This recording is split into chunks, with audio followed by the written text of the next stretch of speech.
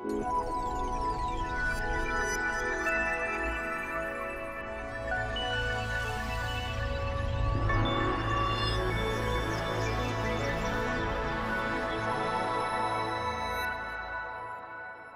of the reason I think demography is very important, at least if we're going to talk about the future, is it is the most predictable of the social sciences.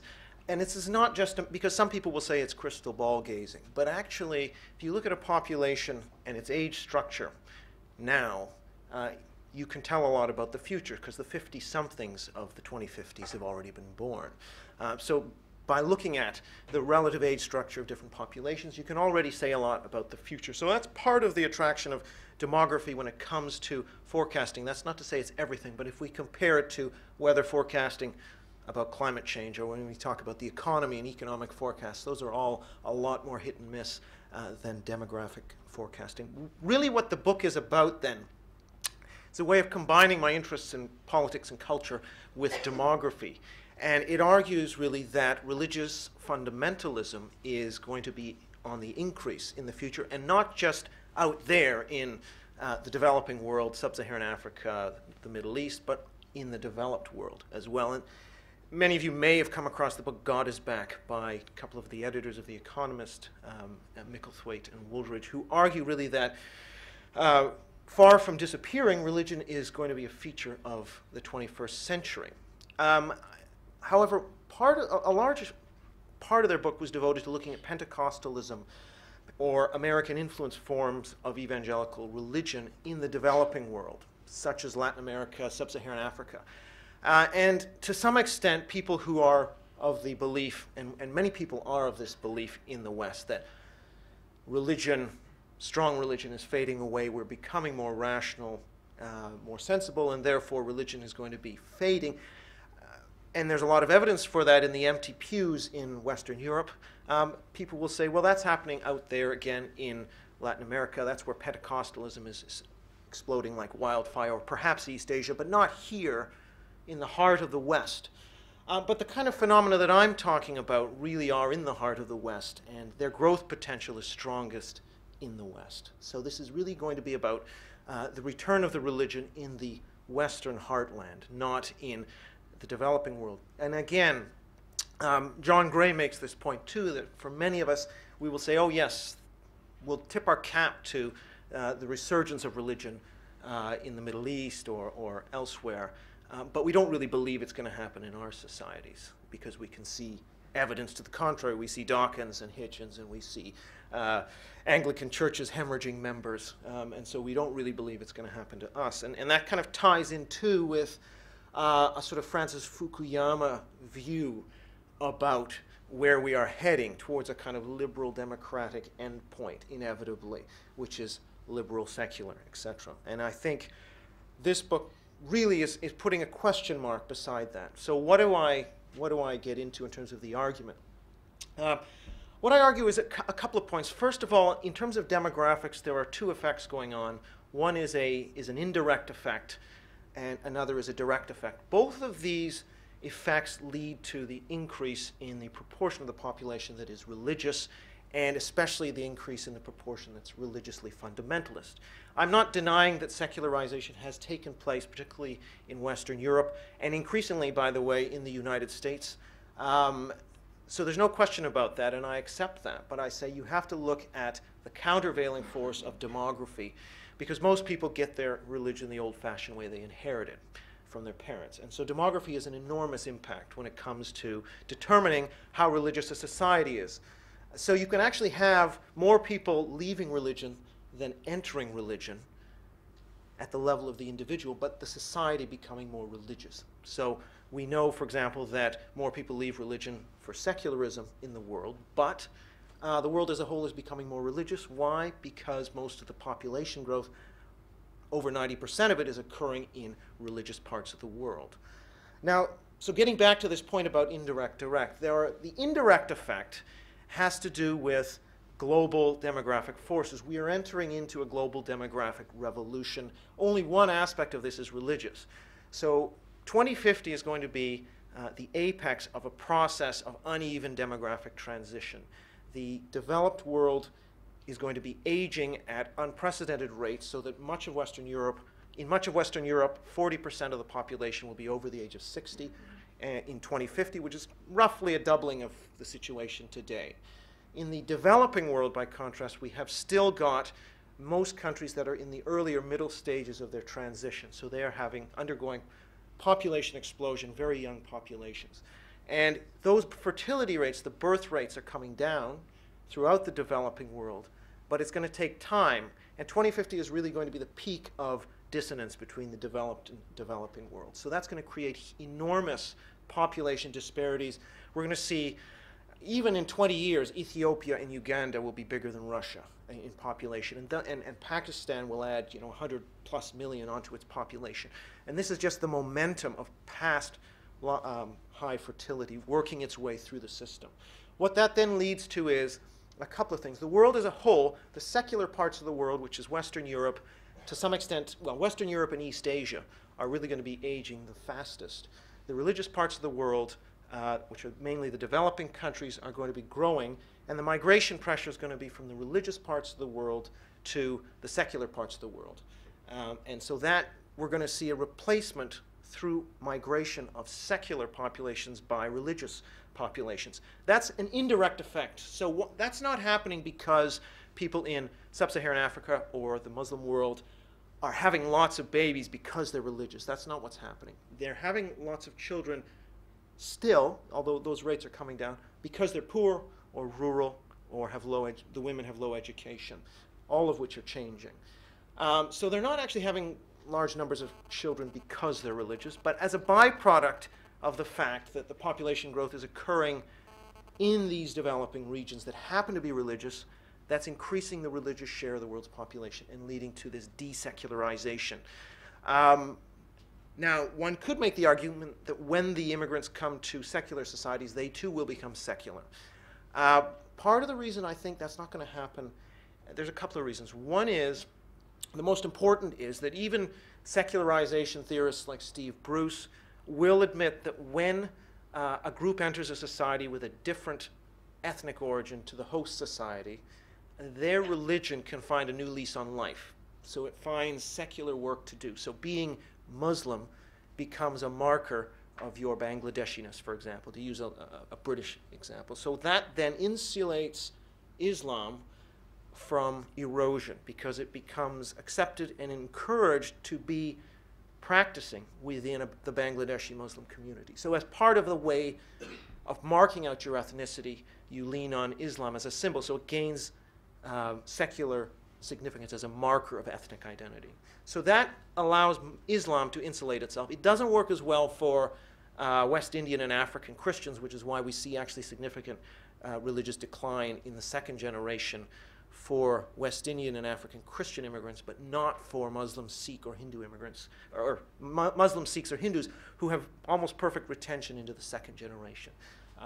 So there's no evidence of secularization amongst the non-Christian immigrants in Western Europe, or very little, except for a few examples, such as in France, and I can get into that, reasons for that.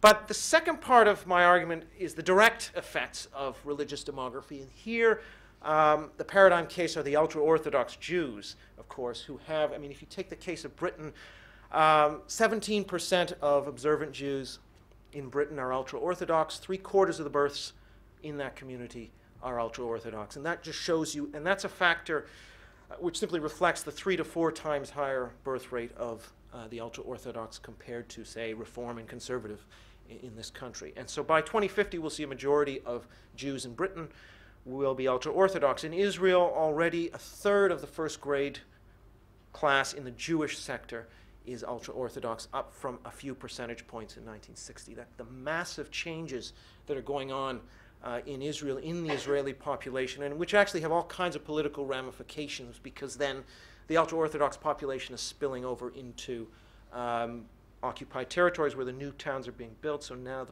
the ultra-Orthodox parties have a stake in opposing the peace process. So you have all these sort of knock-on effects of these demographic changes. I also want to emphasize that there have been many cases in history where demography has mattered, mostly in ethnic conflicts. And we can look at Northern Ireland, the decline in the Protestant share of the population, or Lebanon, the Christians declining from 2/3 to 1/4 of the population in 50 years. And that actually has had huge political effects. So people who say, well, demography doesn't matter, I would say actually it depends on the case. Sometimes it doesn't, where you have assimilation that dissipates that demographic energy, but in many cases it does matter. And I'm arguing we can take this model of direct religious fertility, which is people having more children precisely because of the holy text, go forth and multiply. Traditional gender roles, women should stay at home. And contrast that too with the secular attitude, which might be encourage you to find yourself, to develop your career, or might encourage sort of individualistic attitudes or modern gender roles, all of which would actually delay the age of first birth and reduce the level of fertility. And we find, in fact, in all countries of the world, even when we control for education and income, that religiosity of a woman is a significant predictor of fertility. It's just a question of how significant it is. So the attitude of the ultra-Orthodox, which is this direct relationship between religiosity and higher fertility, we see that in Islam, we see it strongly amongst the Salafists. In the Muslim world, we find, for example, that in urban areas of the Muslim world, where contraception is more available, there isn't a need to have children to work the land. There we see that value choices are increasingly important in determining family size. So women who are most in favor of Sharia law have twice the family size of Muslim women who are least in favor of Sharia law. So this is within Islam. My argument is largely within religion, within Judaism, within Islam, within Christianity. It's not about Christian versus Muslim, Protestant versus Catholic. It's not that argument. It's a within religion between fundamentalists and moderates or seculars. There's this gap. And that's a steady fertility gap, which is directly linked to the relationship between religiosity and fertility. In the U.S., there are a couple of cases which really jump out at you. One is the Anabaptist sects, the Hutterites and the Amish. Again, these are sects that largely close themselves off from mainstream society, like the ultra-Orthodox, geographic segregation. This enables the group to maintain the children, which is very important, because if you had lots of kids but they all defected to secularism, you have no effect. But by setting up boundaries against the secular world, you minimize membership loss. So membership retention has been going up in most of these religious communities. And at the same time, you have very high fertility against the backdrop of a world in which fertility has been falling in the Western world below the replacement level. And eventually, in the whole world, we're going to reach that point, supposedly, in the second half of the 21st century.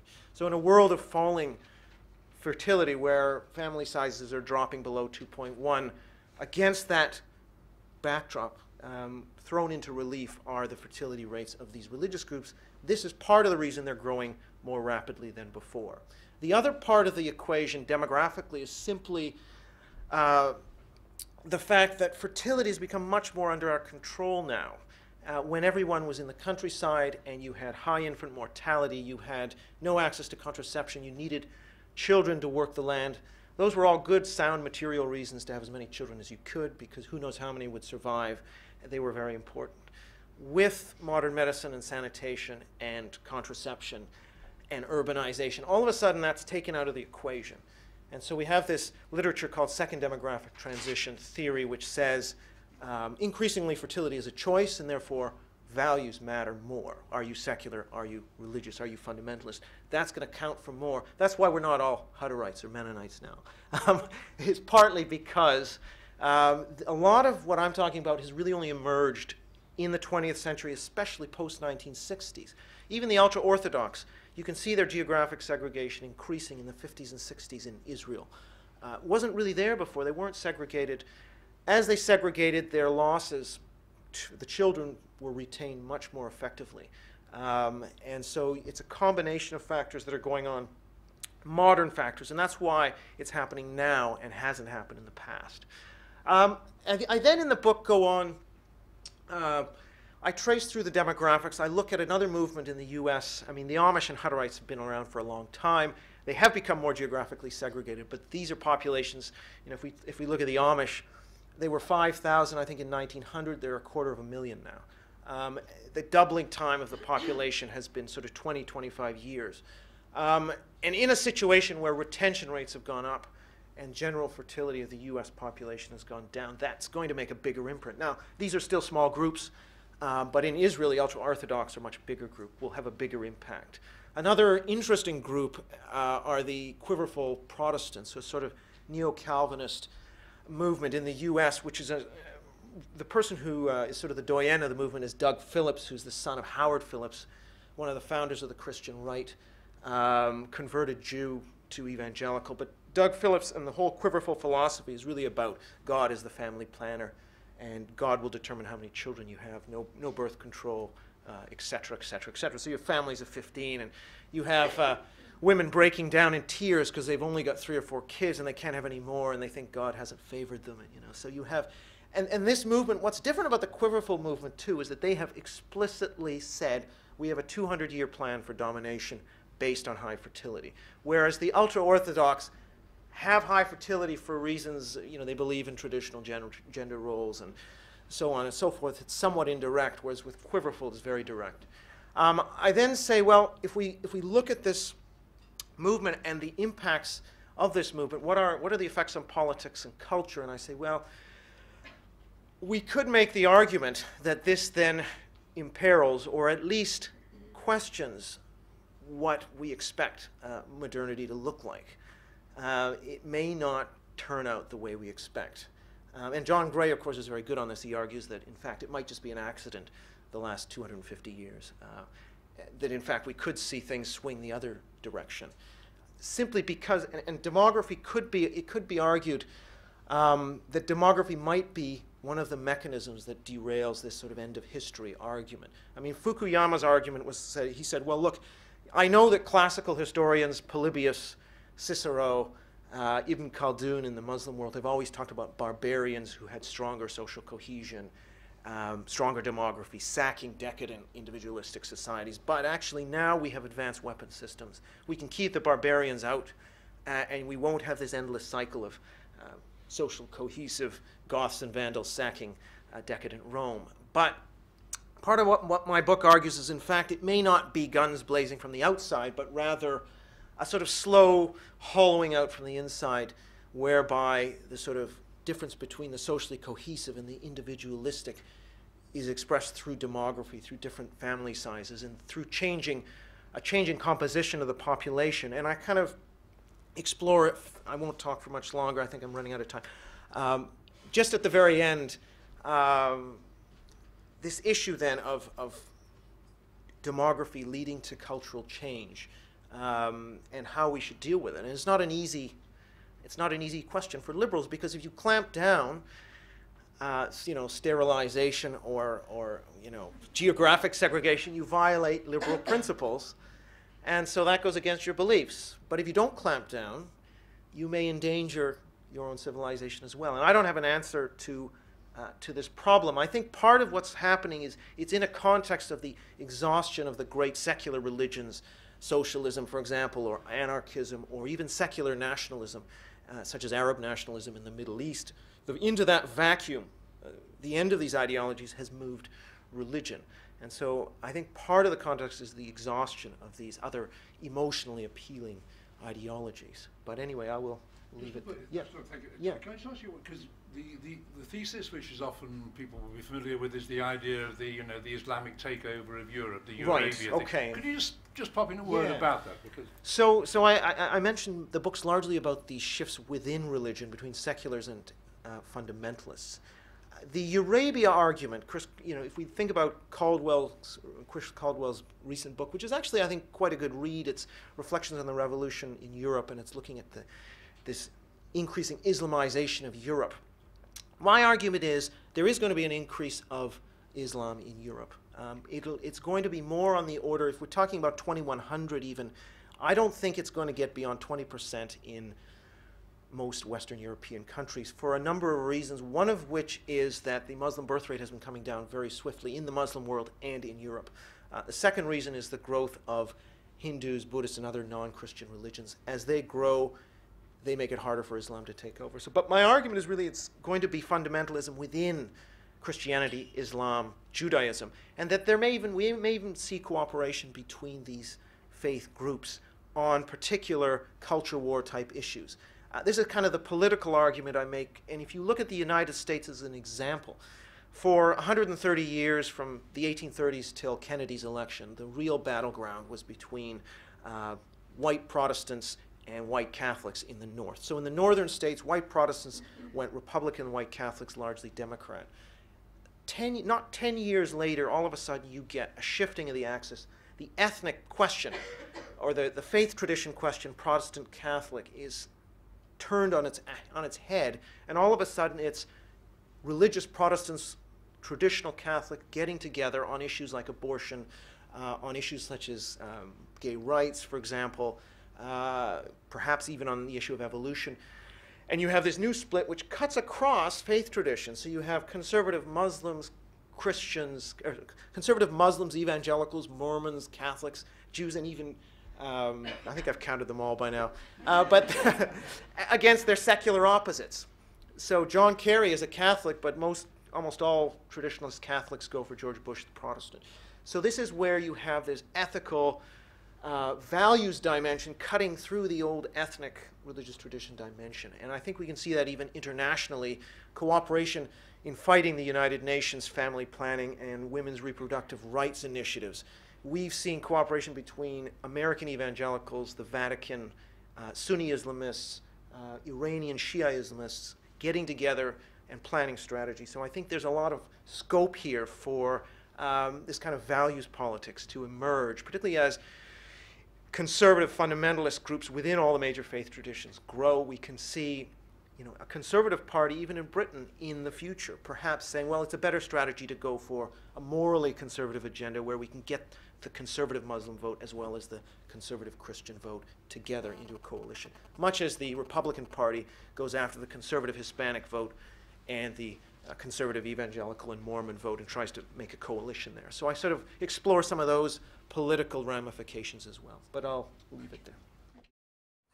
Thank you very much for asking me, Laurie, and actually I have some fellow feeling with your father because I'm an unbeliever, but I married a Catholic, and I feel rather left out because I didn't have any of that fire and brimstone stuff, and the word contraception was never mentioned, either in favour or against it.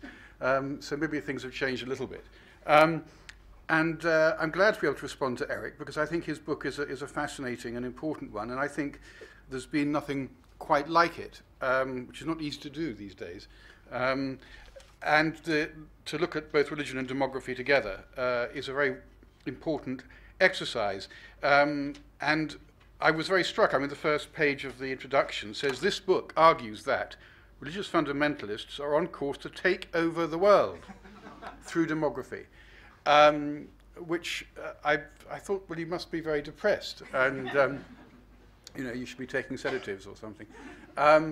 And I think it's quite a dangerous remark to make, in all seriousness, because while you are a nice liberal fellow, when people talk about Group X is going to take over the world by breeding, you get into very murky and dangerous territory. And we saw this really in the 60s with the kind of population control freaks, almost all of them based in Washington, think tanks there, who basically saw the Asian hordes, the black hordes. These were primitive people, and they were about to wash over us. And an American culture, European culture was going to be destroyed by these primitive hordes.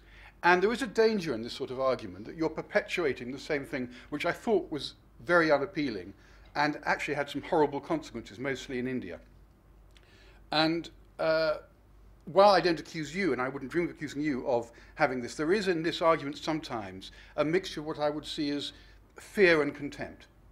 And I think it's a very dangerous basis for any argument, if that's the way you think. So I think that's a warning that I would like to start off with. I think there is also a danger of this sort of straight line thinking. If people are having children at such and such a rate now, it will carry on indefinitely. Here's the graph, compound interest, we're all doomed. And mathematically, of course, that's correct, but I don't think it works like that. And I think, in fact, you hinted at it several points in your book, Eric. I mean, there was a time when the Catholics of Northern Ireland were seen to be, you imply, bog trotters breeding without control. the fertility rate of Catholics and Protestants in Northern Ireland is now the same. And in North America, actually, the same. There was a lot of anti-Catholic feeling in North America by the Protestants. They were said to be primitive rabbit breeders. And again, the birth rates of Catholics and Protestants in North America are now virtually identical. Not for want of trying by the Vatican to push it back the other way. I mean, you know, but the fact is, it didn't happen. And Brazil, perhaps, which I guess must be the world's most populous Catholic country, the birth rate in Brazil has fallen dramatically. It's now just about replacement level in Brazil. Fascinating thought. And yet, because of the power of the Catholic Church in Brazil, there is no state fertility planning, family planning at all. In other words, you know, one can overestimate the power of religious zealots, even among those who might believe in some of the fundamental tenets of what those religions say. Because they might say, well, yes, I do believe in God, and I do believe in the Holy Ghost, and I do believe in the Holy Spirit, but I don't believe in not taking contraception. You know, that's a perfectly legitimate position, and that's look at Italy.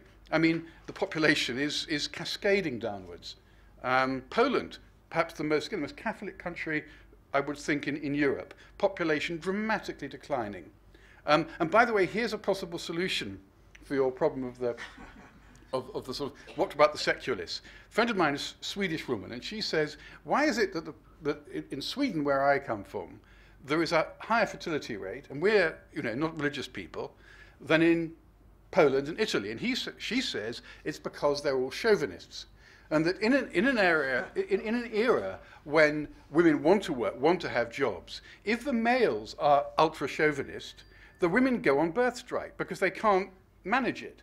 Whereas in a country like Sweden, where she claims the men are more enlightened, it might be more reasonable for a woman to have children. So the answer is, you know, you secularists out there, you men, you've got to be more like new men, because actually then your wives or partners will be more inclined maybe to have more than one child, or maybe more than no children. Because actually, you know, it's a relevant point, because your book does not really contain, you know, you have this thing, oh, we're going to be taken over. Well, you know, people might say, well, Eric, so what's your big idea? What's the solution? Are you going to put bromide in the water supply of the Vatican? You know, so, you know, that's one possible way out. Because, you know, the solution, if you're talking about demographic imbalance, solution may not be saying, well, how do we stop all these religious people breeding like rabbits, or whatever the word of the day is. It's, well, what about us? You know, because the imbalance, by definition, if there's an imbalance, there are two sides to the imbalance. And if, you know, if people who are secular are not breeding, well, that's part of the imbalance. And I would also say, going back to my point about the danger of using these arguments of a whole group, a whole class of people being somehow undesirable, shouldn't breed as much. I mean, imagine if it was turned around. I mean, imagine if religious people said, do you know, we think that humanists, their thoughts are so dangerous, they really shouldn't be breeding. You know, I mean, you'll be very offended, and rightly offended, if because of what you thought, that you shouldn't, you know, you shouldn't be breeding. And I think that the other argument you make in the book, although you didn't quite touch on it here, is the environment. That there's a danger that we use up the Earth's resources far too much if we breed too much, and look at them all. Because it's quite interesting, because for example, the Haredi in Israel, I mean, they're non-consumers. I mean, for start, they don't use electricity on Saturdays. They don't drive cars. You know, the Amish do not drive. They use horse and buggy. I mean, they're outside modern materialism. They're probably the least consumer-oriented, least avaricious in using the resources of the earth than any group of people you could possibly come across. I mean, in some ways, it's kind of quite scary how, you know, non-materialistic they are. I think also, you rightly say in your book that there is a kind of grip that religion can have, which has been underestimated by some philosophers, like Daniel Bell or whatever. And that, I'm sure you're right about this. I'm sure that metaphysics is always going to be more attractive than physics. And actually, for those of us of a non-mathematical bent, much easier to understand. I think that something which addresses the question of exactly why are we here and what happens afterwards is always going to be immensely powerful. And I think, yes, secularism has a problem. But I do prefer the modern form of secularism. I mean, you mentioned the gods that failed, in a sense. You mentioned communism.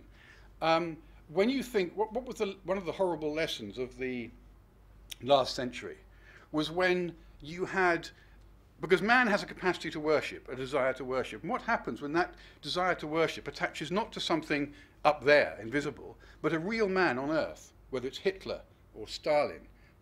That is really dangerous. And we've seen the consequences when that desire to worship is attached to something which is not spiritual, but which is based around nationhood, race, or whatever. And therefore, when one looks at China, because you mentioned the book by Micklethwaite, God is Back, the most interesting part of that book, I thought, was that it said, what is the country in which religion is growing fastest? What country is it? I don't know if anyone here could hazard a guess. Christianity, in fact. China. China, exactly. People's Republic of China. Now, I'm not a religious person, but when I was young, I was quite worried by the thought of these billions of Maoists, these billions of people who believe that whatever Chairman Mao said is right, that was what we should do. And it was a scary thought for someone of my age growing up. I am less worried by the thought that there are going to be hundreds of millions of Chinese who do not automatically obey what the Communist Party says, who are Christians, who probably therefore have a more internationalist perspective than if they were simply good members of the Chinese Communist Party. Because I do think that religions based on race or political party, which is what they often are, is actually more dangerous, and I think the last century showed that, than religion based on a kind of metaphysical ideal. And finally, I would like to just address the point you made about these religions coming together. I can see why you might be bothered by that, but actually, traditionally, what would worry secularists, I think, is what happens if the Muslims attack the Catholics? What happens if the Jews attack the Christians? You know, you would see these religions as violently antipathetic against each other, and that you would have wars of religion. And I think you therefore should not be quite so worried, perhaps, if they seek to make accommodation with each other and say, well, we believe in certain things together, which means they're less likely to fight over land or territory than in the past you would have expected. But as I said, I don't know whether, Eric, you want to sort of come back to that, but I would be interested to see what you're offering by way of solutions. I mean, what you're saying should happen, because if you're just saying, oh, well, we should be very frightened, they're going to take us over, take over the world, and there's nothing we can do about it, everybody in this room is going to be very depressed. And so if you could do something to cheer them up a bit, I think it would be most welcome. Thank you.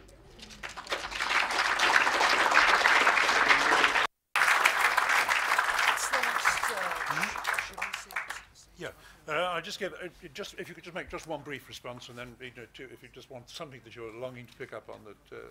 Just for a minute or so. Okay, I mean, there's so many good points there, and I don't know where to start. I mean, I guess the Protestant Catholic, it's funny, there's a sort of Catholic-Jewish commonality here, since I'm sort of half Catholic, half Jewish, or secular Jewish, I guess. This question of Northern Ireland, because I have done a book on Northern Ireland, so I do know something about it, and I agree that there was this fear of Catholics outbreeding Protestants, but part of what I'm saying in the book is that that was largely grounded in tradition, in the sense that the Catholics were earlier in their demographic transition. They were more rural or poor or less educated. As they became all of those things, their fertility came down, and it's the same as Protestants. Whereas in the case of, say, ultra-Orthodox versus secular Jews, these are actually gaps that are stable or rising, precisely because the ultra-Orthodox, they're not going to be affected by rising prosperity or education, because they've set their face against those modernizing trends. So I think there's a difference there between the kind of between religious faith tradition and the within tradition that I'm sort of identifying.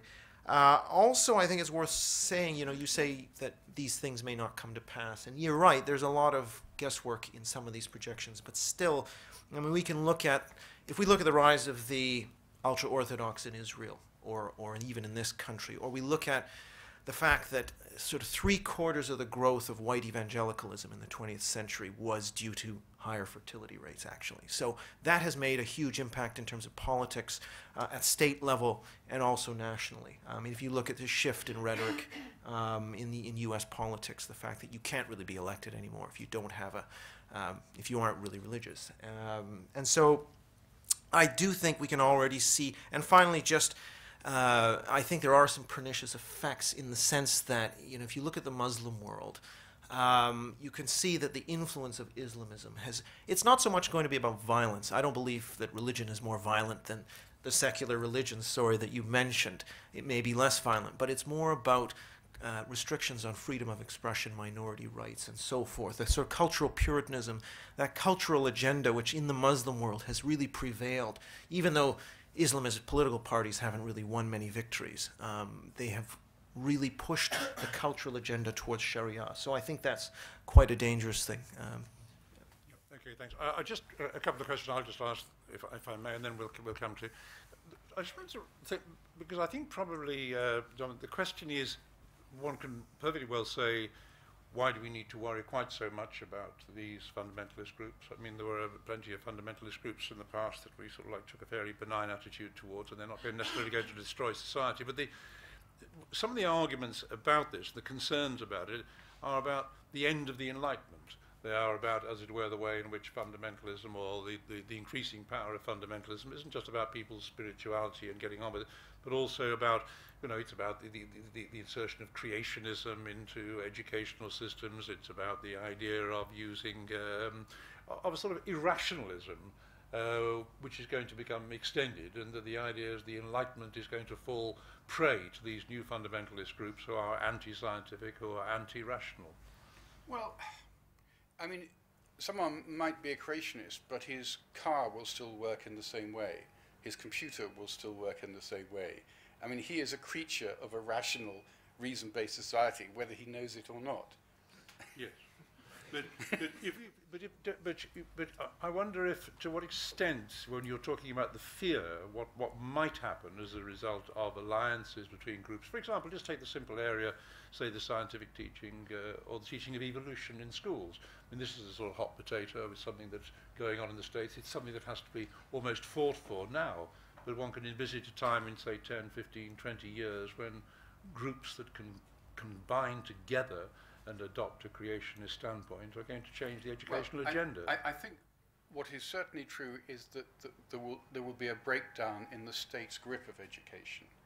I'm not that worried by it. I mean, if I was a teacher, I would be more worried by the attempts by the state to decide exactly how I teach, what I teach, every half an hour of the day. I mean, most teachers that I know of actually resent the kind of centralization that successive governments, I mean both this government and the previous Conservative government, have brought in. And if the price of a greater small l liberalism within the education system is that there are some people whose children will think that we were created by God in 7 days, it's not something about which I panic, frankly. And again, I just don't, and it may just be, you know, if we were a kind of false optimism on my part, but I just don't believe in this idea of the sort of ineluctable incrementalism. So I don't believe, for example, that in my lifetime or shortly afterwards there'll be no Japanese, no Germans, and no Italians.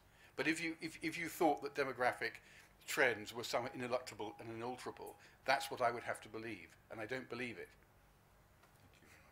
I just want to just put one to you, then we'll come and take some questions from the audience. But it's I'm just, when you talked about the ways in which high fertility was associated with, if you like, geographical segregation and insulation to an extent. I mean, if you're looking at Europe at the moment, I mean, presumably if we're talking about Islam here, we don't have this type of segregation. I mean, insofar as one can find areas which are predominantly Muslim in parts of Europe, but it's not, as it were, a closed wall. It's not bounded in the way in which, say, Jewish Orthodox communities are in Israel.